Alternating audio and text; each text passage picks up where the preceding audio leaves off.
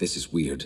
She looks like me. If I fell face first into a pile of metal. At first, I thought she was just some hippie drifter from Boulder, but then she showed me this right here.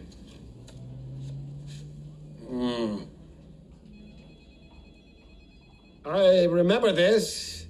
This was the day she sat on my knee and we looked at the camera and that person took a photograph. Yes, the daughter you've been telling me so much about from your first wife before Isabel, and her name is right on the tip of my tongue.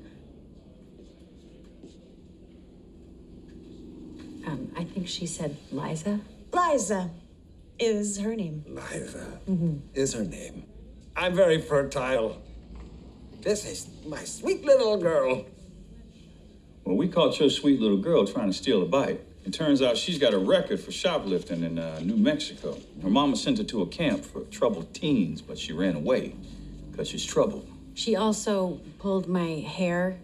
It didn't hurt, though. I have strong roots.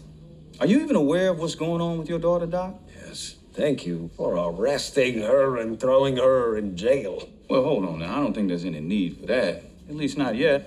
I'm all right with releasing her into your custody. No, you throw her in jail. He's joking. He'll take her home.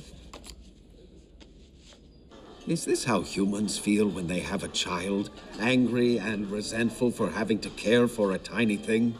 If she were a pet bird, I would leave the cage door open and the ceiling fan on. So, Liza, boot camp, huh? Why were you sent there?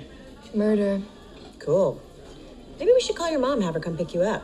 Good luck. My mom is in Italy right now getting fingered on a Vespa. Good talk. It's a bad talk. That was bad. Why are you acting so weird? Wait, are you high? Yes.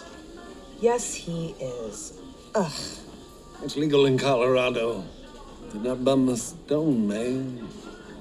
Go home to your mother. Asta will take you to the airport. That was quick. Usually at least pretend for a few days before you tell me to leave. I'll make it really easy for you. Have a nice life. Yeah, I will. Where is the bacon lady? You can't just let her leave. She wants to go. She wants her father. We have to help her. An hour ago, you wanted to go to New York to save the rest of the humans. You are flip-floppy. She happens to be one of those humans. You killed her father, so we are staying here until we get her safely home. She does not need our help. She's already making friends.